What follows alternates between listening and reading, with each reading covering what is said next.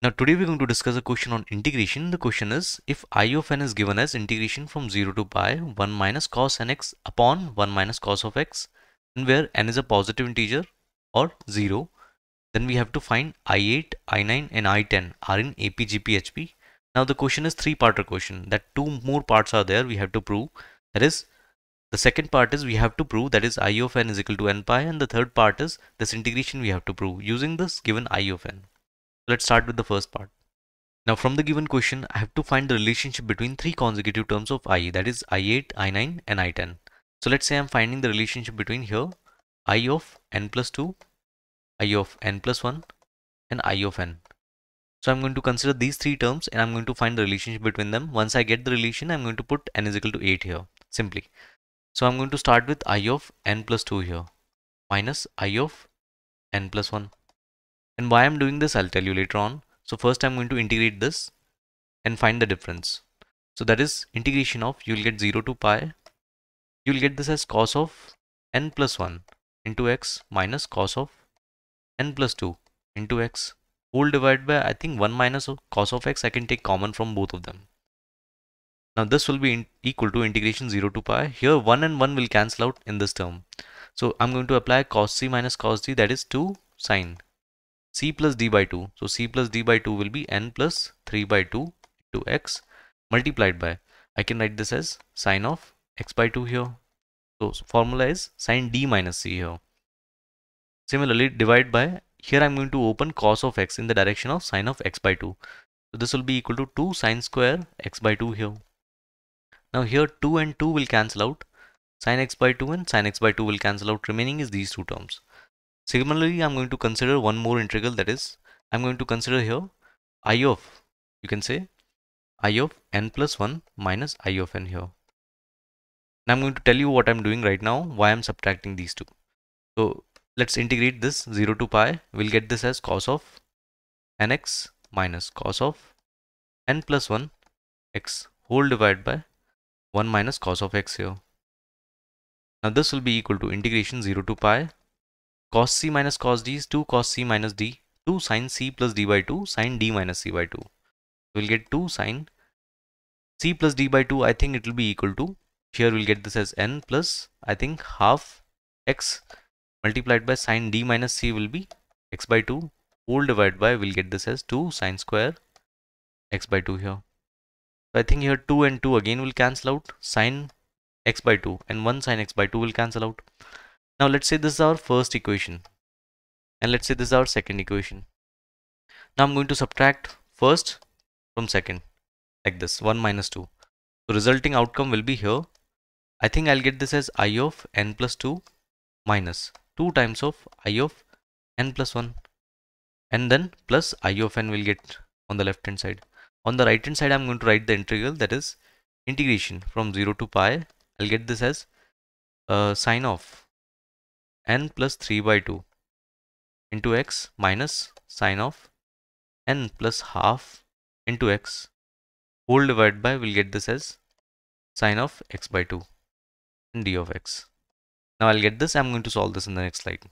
Now I'm going to simplify this integration, that is integration 0 to pi.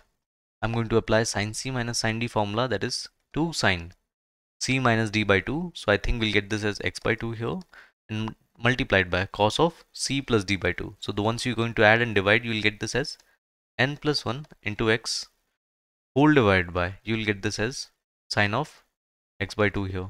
So I think here sine of x by 2 and sine of x by 2 will cancel out. The integration will be, here you'll get integration of cos is sine, so you'll get 2 sine n plus 1 into x divided by n plus 1 here. Now here the lower limit is 0, upper limit is pi. Now when you put pi here, sine of any integral multiple is 0, so upper limit is 0, and when you put 0 here, sine of 0 will be 0. So this integration value is 0 here. So I got from here, I got this as I of n plus 2 minus 2 times of I of n plus 1 plus I of n is equal to 0. So from here I can say I of n plus I of n plus 2 will be equal to 2 times of I of n plus 1.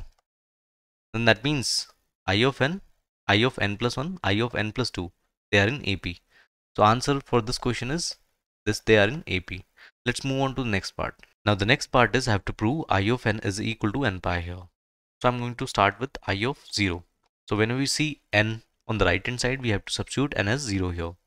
So we'll get this as integration 0 to pi. In denominator we have 1 minus cos of x. Numerator, the moment you put n is equal to 0, cos of 0 will be equal to 1. So we'll get 1 minus 1 d of x here. So I think this will be equal to 0 here. Similarly, I of 1. Now I'm going to substitute n is equal to 1 here. So we'll get 1 minus cos of x upon 1 minus cos of x. So this will be equal to difference of limit because these two will cancel out and give you 1. Answer is pi here. Now as I mentioned earlier, that is I0, I1, I2 and so on till I of n. They are in AP. If they are in AP, then difference of consecutive terms is common difference. So let's calculate the common difference. So here the common difference will be I1 minus I0.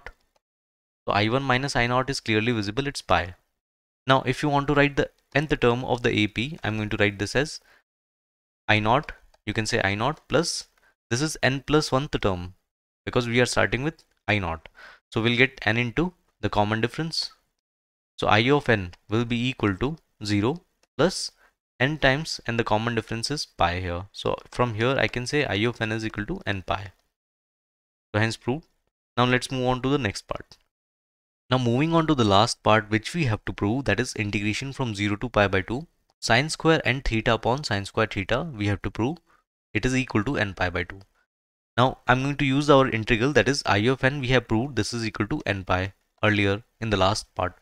Now I'm going to start with this integral only. This integration is integration 0 to pi by 2. Now I'm going to try to make this integral in the direction of 1 minus cos of nx upon 1 minus cos of x.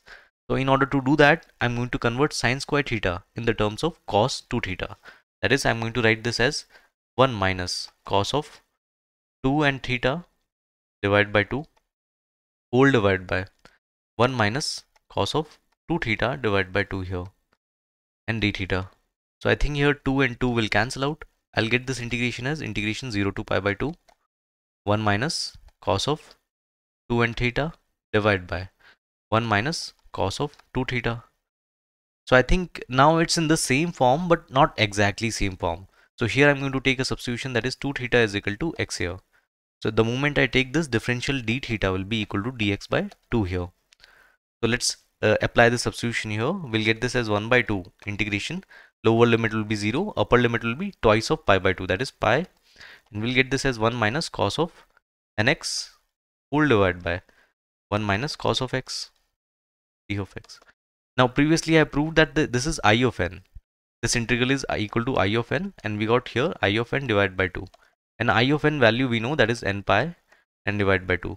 So hence prove that this integral is equal to n pi by 2. And that'll be all.